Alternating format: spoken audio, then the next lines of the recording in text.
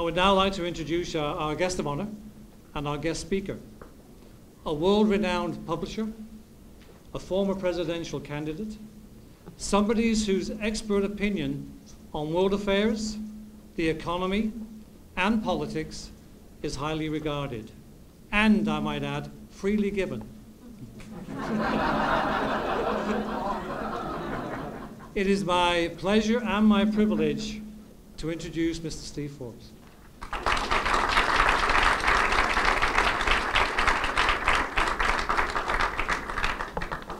Well, thank you very much, Chris. We value our new partnership with Jumeirah and look forward to it. And those properties that you talked about, well, what a nice place to go to get the sorrows out of the way. But, so, concerning the economy, which gets to the question of the moment, what in the world is going on? Why, when we had this extraordinary 25-year period, when you think about it, from the early 80s to 2007, when in August the credit crisis hit, never before in human history had so many people in so many parts of the world advanced so quickly as happened in that period of time. It wasn't just India and China, Central and Eastern Europe, if you take their growth rates as a whole, actually exceeded the Asian region as a whole. Parts of Latin America were starting to surge up. Many parts of Africa, even non-commodity countries, are starting to move up. Unprecedented, 70 million people a year joining the middle class worldwide. Absolutely never seen before in human history. And you look at the fundamentals in terms of innovation. In this country, productivity has been growing at twice the level it did in the 1990s. And even in this decade, where some of you may be old enough to remember Rodney Dangerfield, the comedian, talked about getting no respect. Even though the U.S. economy got no respect, between 2003 until the credit crisis hit a little over a year ago, the expansion of the American economy exceeded the entire size of the Chinese economy. Now, China's growth rates were higher, but they're coming off of a much smaller base. The U.S. grew the equivalent of China in 4.5 years. So absolutely phenomenal. So a lot of new players came in. Lending standards went in the proverbial you-know-what. And you got a real bubble, a real mania. You read about the tulip bubble in Holland. We got the equivalent here. And so they invented a new mortgage called Why Have an Income? and why make a down payment? Why pay principal? Why even pay interest? You know, negative amortization was the fancy word they came up with. And so you got a classic bubble fed by two organizations bringing out the worst in the government and the private sector. So that's what happens when you breed the two together. It's a disaster.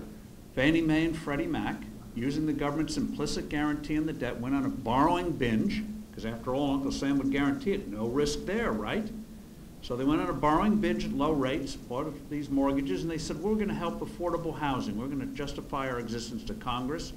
And so, in a few years, $1 trillion of subprime, less than prime mortgages were guaranteed. They kept $100 billion on their own balance sheets. And so, in 2007, the whole thing went kaboom. Credit crisis started. Well, not content with that disaster, the authorities decided to make a few more mistakes. They used to have something called the uptick rule, which meant that if you wanted to sell a stock short, you had to first wait for the stock to go up in price, put it in the depression, so if the stock went down, everyone didn't pound on it and knock it into the ground.